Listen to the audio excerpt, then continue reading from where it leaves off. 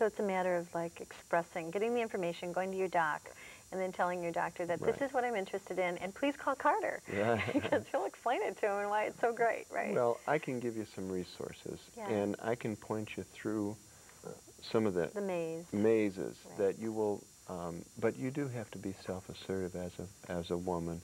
You have to read, educate. If your doctor isn't open to this, then you need to work with him to open his eyes.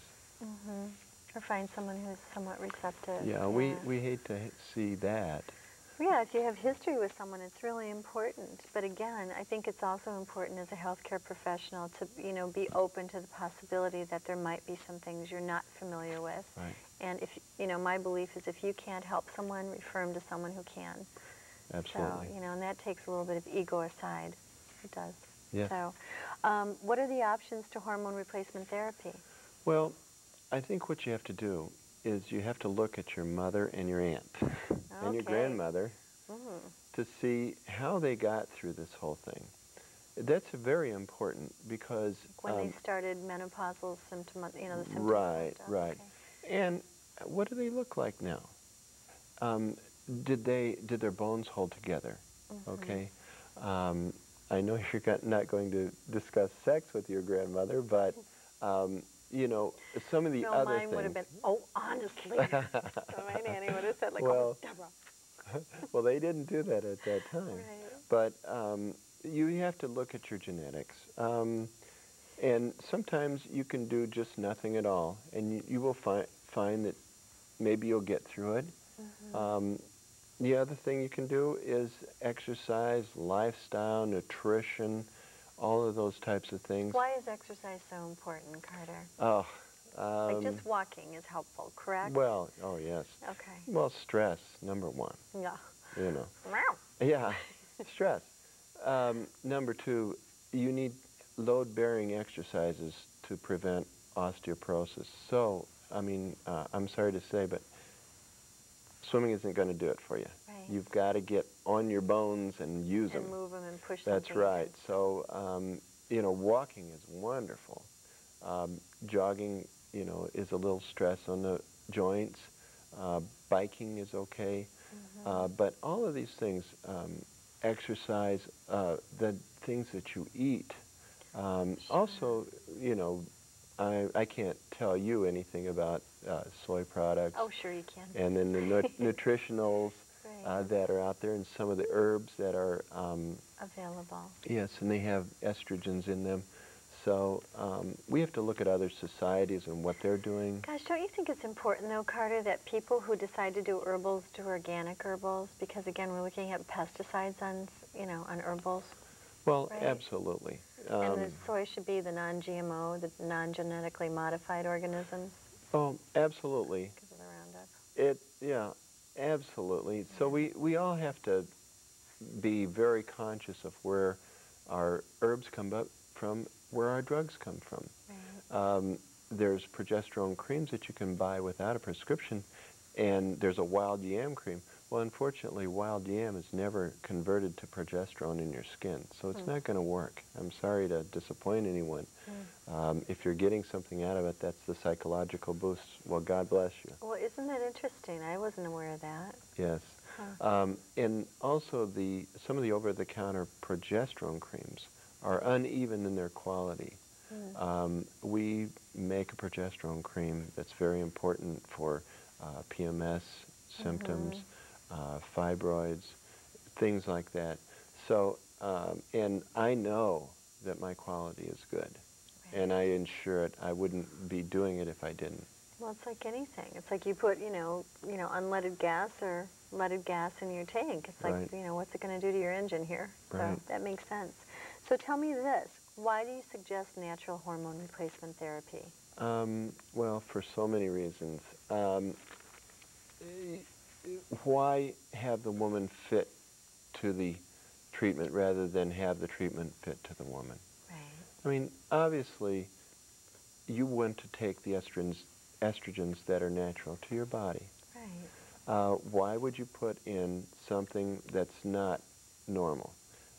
So many of the chemicals that are given out right now to women, and I'm telling you they're chemicals, not really hormones, because they are converted in a lab, and they are not, they natural compounds. That's right. They have to be converted in your body to your hormones, and then after that, maybe you'll use them. That's right. They don't lock up to the receptors properly, and there's all these metabolites that are holding, that are running around and can cause you problems.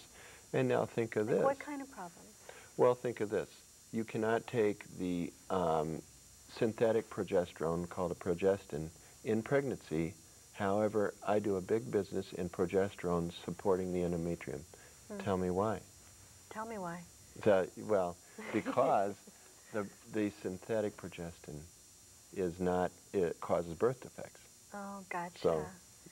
So people need to be aware that there's a huge difference in the quality of products, and you need to go to a compounding pharmacist who has integrity, probably a good idea, versus something sold over the counter that is questionable as far as quality and efficacy and assurance of safety. Right, and fitting the treatment to the patient, not fitting the patient to the treatment. Right. There's so many women accepting hormones from their doctors. Now, there are a great deal of women that's successful in. Right. And they're very successful in treating vasomotor problems, the hot sweat, the sweats, da-da-da. But when you start thinking long-term and thinking of all the metabolites that are going to be in your body, you ought to think about, should I have my own estrogen in my body, or should I have something that was made in a lab? Right, right. So what are the most important hormones to replace for women? Well, estrogen, obviously. Progesterone is very strong. Actually, progesterone's the oldest hormone of any hormone that we have. It's present in all animals. It is. Yes, not it necessarily a sex hormone in other animals. It's good for glucose metabolism. But does progesterone convert to estrogen if needed in the liver? Oh, absolutely. I read that somewhere. Okay. Absolutely. Providing your liver is working well enough to do so. Right, right. There is a very fine balance with hormones. And there's a cascade between all of them.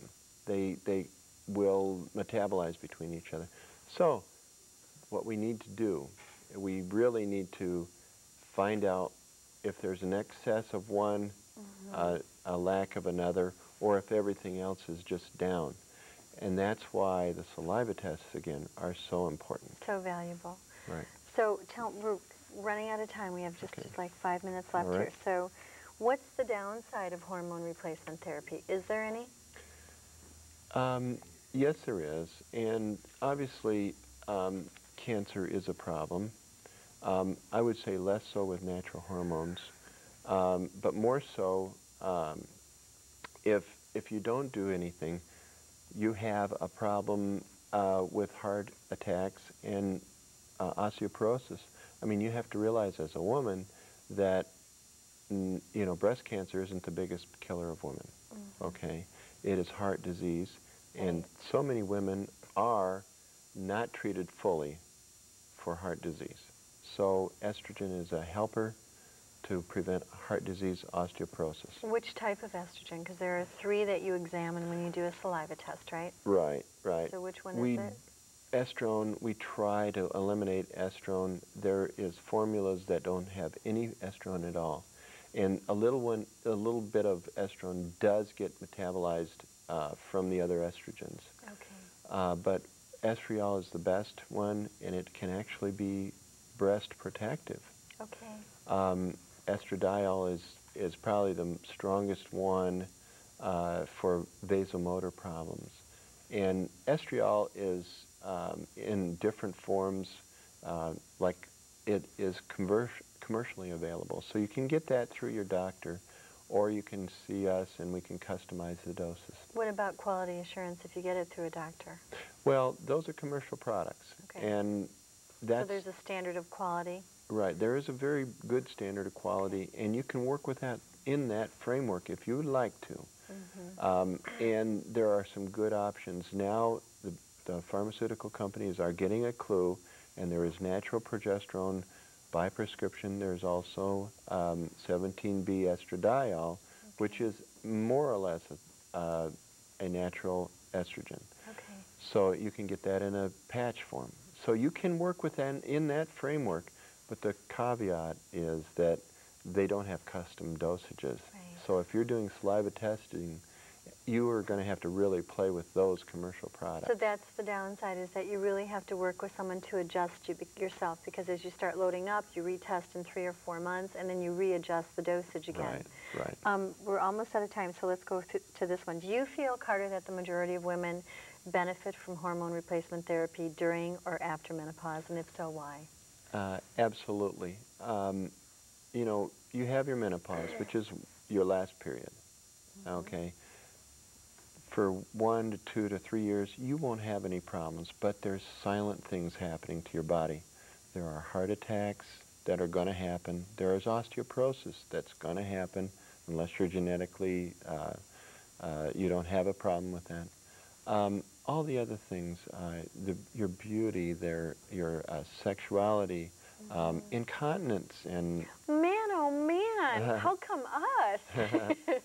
You're just lucky. Well, you're just lucky. We get to bear the babies and go through menopause. Isn't it grand? Right. That's right. But really, it's a long-term commitment, and you've got to think that, do you want to do this or not?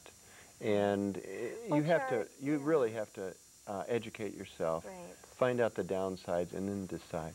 Right. Well, that's a good answer. And you know what? If you have questions, I have lots and lots of brochures, tons of information on hormone replacement therapy, pros and cons, natural versus synthetic, etc. So you're welcome to give us a call over at Nutrition Consultants. We'd like to give information out. So feel free to give us a jingle.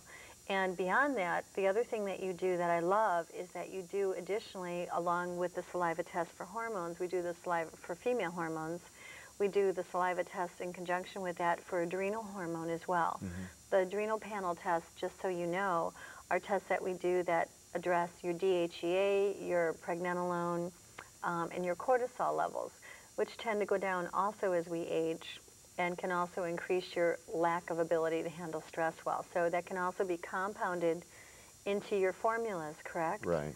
Which is good to know about, because everybody is under a lot of stress, right? It's interesting that, you know, tracking cortisol, women's cortisol don't go down when you... Ours goes up. Wow. Yeah. So thank you for being with us. I'm Deborah Arneson with Carter Black, bringing you Health Quest. And until next week, please take good care of your health. And if there's anything you'd like us to talk about, bring a show on, give me a call, let me know. Good night. It was great.